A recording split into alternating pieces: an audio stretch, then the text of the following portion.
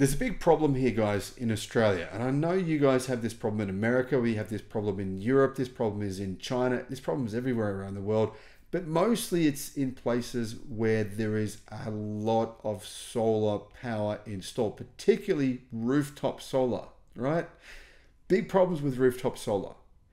Now we can fix these issues. In fact, I'm going to make a new video on how California has managed to solve all of its solar problems. When I say solar problems, what I mean is solar is typically generated between 9 a.m. and about 4 p.m. in most places worldwide. Lots of solar. So probably the most solar in most places between 10 a.m. and 4 p.m. All this extra solar, it's going into the grid. It's too much for the grid to handle, for most grids to handle, causing problems. Now, some electricity retailers are charging people to send solar into the grid, right? Rather than you're basically giving them energy and now they're charging you for it. That's crazy. But that can be reversed. And one of the ways you can get around paying the so-called solar tax, as it's been called here in Australia, which to be honest, it's a little bit more complicated than this, but it is kind of a tax or a reduction on the tariff rate you get. One of the ways you can do that is by getting a Tesla battery.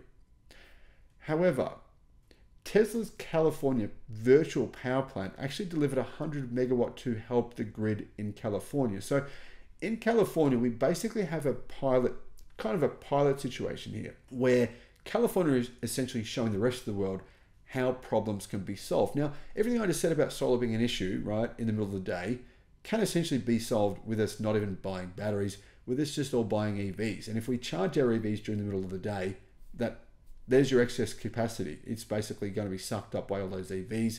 That is essentially a huge reason why EVs can actually solve problems in the grid. Not actually make them worse, it solves them. So a lot of people are curious. They think, how can an EV possibly solve problems in the grid? Well, that's how they can do it.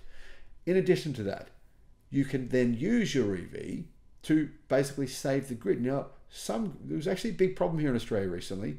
A coal power plant just collapsed. It had a fault and it just stopped working. So that meant an entire city basically was out of power. What happened was people used their EVs as basically like virtual power plants to send power back into the grid to essentially save the grid and keep people's lights on.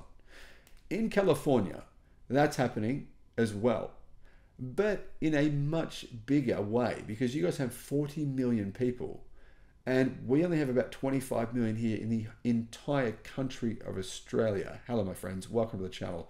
I'm Sam Evans. You're watching the Electric Viking. It's great to see you. Tesla's virtual power plant in California delivered 100 megawatts, which is massive, of power to help the grid not use gas peaker plants.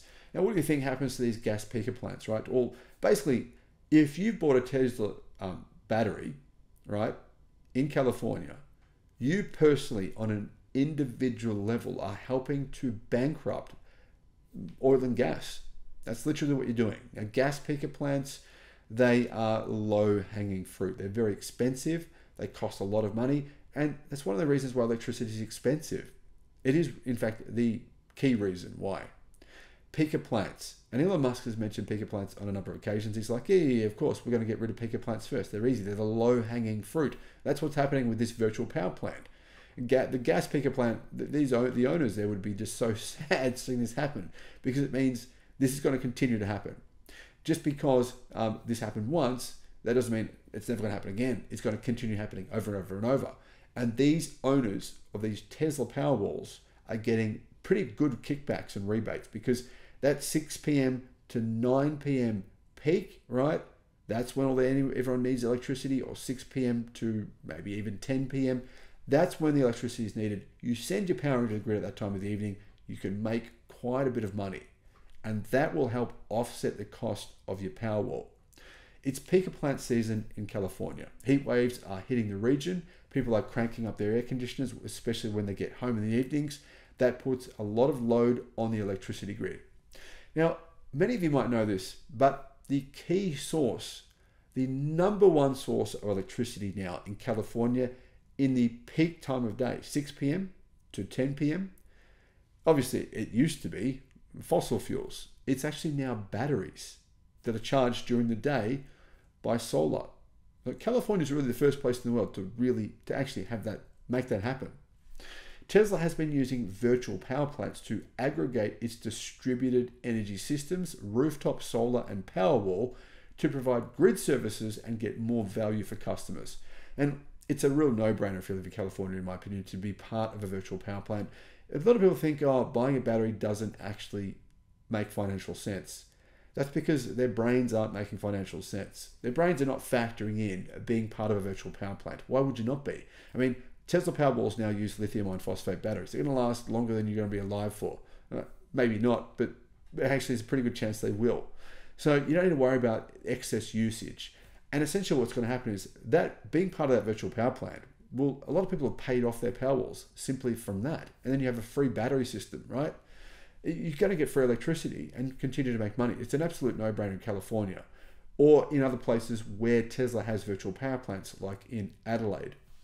A virtual power plant consists of distributed energy storage systems. Tesla Powerwalls, for example, can be part of it, but also Tesla Megapacks in some cases as well. They are used in concert to provide grid services and avoid the use of polluting, expensive peaker power plants. Peaker power plants are really bad, in fact, on numerous levels. I'll make a video about that, guys, soon. I won't bore you with those details now. In 2021, Tesla launched a virtual power plant pilot program in California where Powerwall owners could join in voluntarily.